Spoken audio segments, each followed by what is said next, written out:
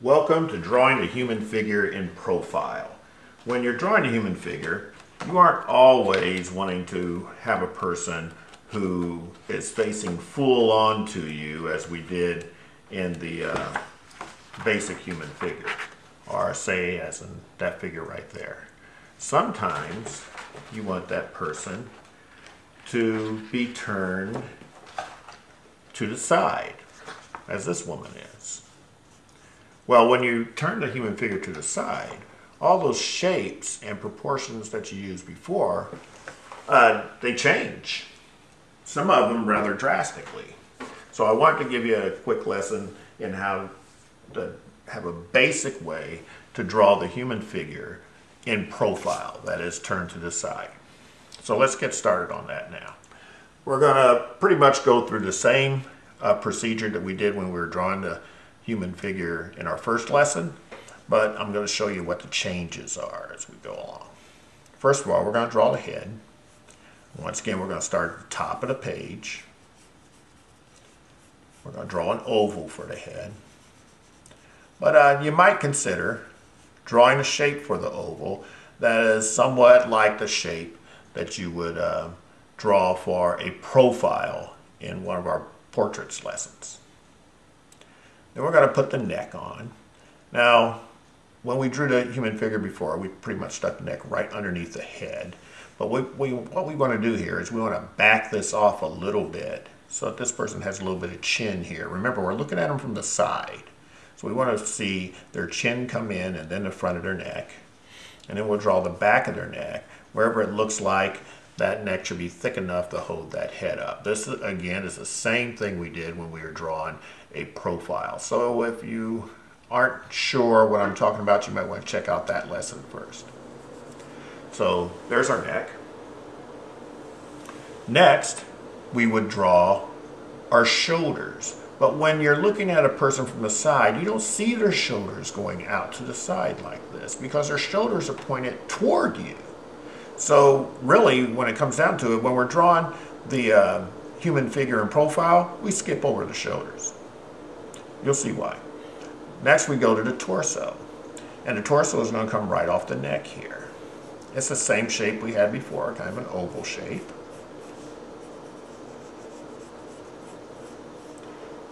One thing you should notice right off is that the torso looks much thinner side to side than it did when we were drawing the figure as it was facing out to you. Because when the figure was facing out to you, it had these wide shoulders going out to the side, and then the torso was built off of those. So it was nearly twice as wide as it seems here. Now we have the waist down here, and then we're going to draw the hips, rectangle, oval, trapezoid, whatever makes it work best for you. And you'll notice that they are also, the hips are also much more narrow than they seemed when you were drawing a figure from the front. Now comes the part that people most readily mess up on. We're going to draw the legs. Now the legs are built pretty much the same way as they were in our frontal figure. They come in two parts, and each part is straight, the upper leg and the lower leg. But here's the trick. When we were drawing the figure frontally, we divided that hip area in half, put one leg over here, another leg over here, and they kind of met in the middle. Well, that doesn't happen in profile because this leg is going to fill the entire space of those hips. The reason being because you don't have one leg beside the other now. You have one leg near you and the other leg is on the other side of the body from you. So we have the upper leg going all the way from the front to the back of the hips, down here to the knee. Then we have the lower leg coming off the knee. See, this is nothing different from what we did in the frontal figure. But now, we need that other leg on the other side of the body. The thing is, that other leg is going to be very much overlapped by the leg on this side of the body. So you're not going to be able to see all of that other leg. It starts here just like this leg on this side does. There's the knee, then it comes up and it comes to the front of the hips. But see, this leg here is in the way, so you can't see all of that. So try to remember that you're going to be making this upper leg overlapped by this upper leg on the close side of the body. It's possible, depending on what the person is doing, that the lower leg may also be overlapped by the lower leg on this side of the body. Depends on what they're doing. In this case, the person is taking a step, so his lower leg is exposed because it's moving backwards from where the lower leg on this side is. So at this point, you have to make sure you keep foremost in your mind that you have a leg on this side of the body and a leg on the other side of the body, and the leg on this side of the body is very likely to overlap that one. Then we have our feet.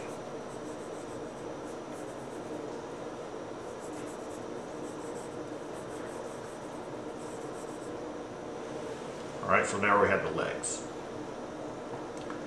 Now the arms have the same thing you have to remember for the legs. You have an arm on this side of the body and you have an arm on the other side of the body.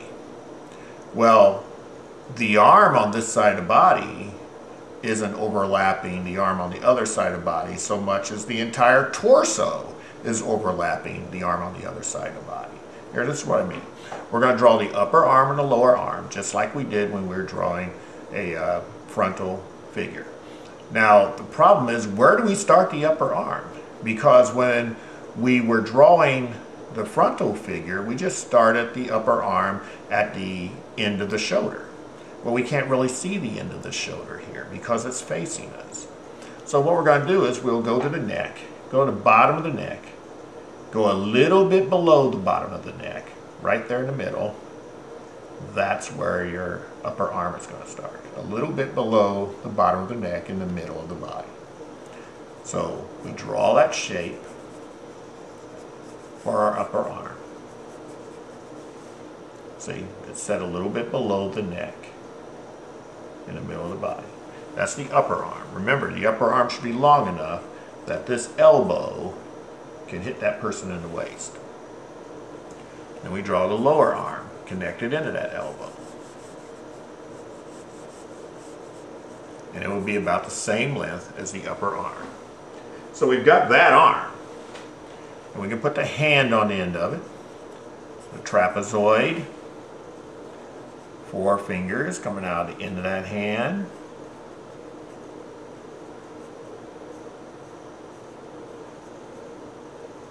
A thumb coming out of the side of the hand.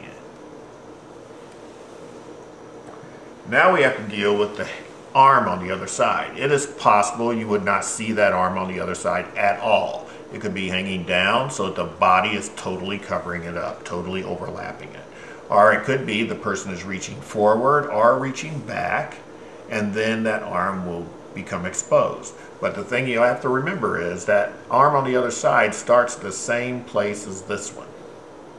So even if that arm were stretching out in front of a person, it starts here, it'll be the same length. So that upper arm will look shorter. You will see less of it. If you drew the upper arm on this side so it looked just like that one, it would have this weird look of growing out in the middle of the person's chest. So you have to remember that a fair portion of this upper arm is going to be overlapped by the body. And then the lower arm. And then the hand. I'm not spending a lot of time on these because nothing here changes from what we did with the figure earlier. So there. That's how you put together the armature of the human figure in profile. As for clothes, muscles, that sort of thing, nothing much has changed there. You're going to draw the clothes as you normally would. You have to think in terms of what are they wearing on the top part of their body. What's the collar of their shirt look like? How does their shirt hang on their body? Where does it hang off their body? How does it hang on their sleeves or on their arms? You have to remember to draw the entire portion of clothes. If you're going to make a shirt, you have to draw the entire thing. You cannot use any part of the body as a shirt.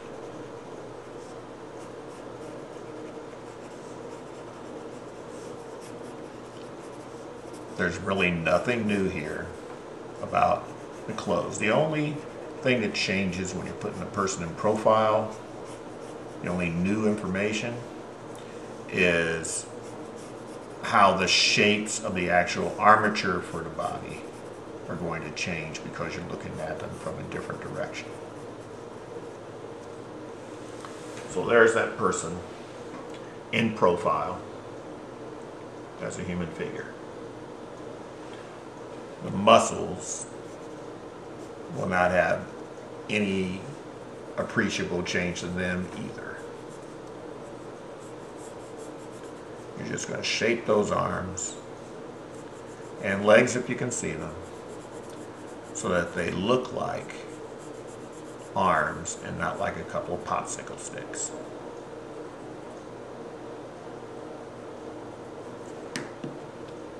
And then erase your guidelines.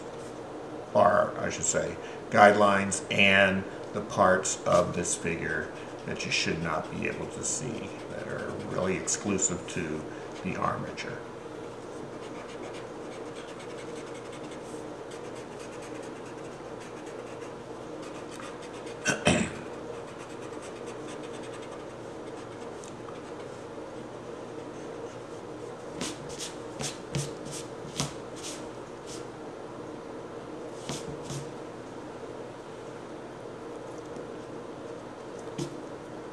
And I'll tell you right now, that hand right there, I'm not liking it too much.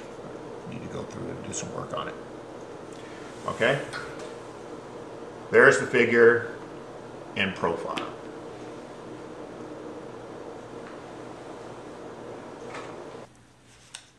Now what we're going to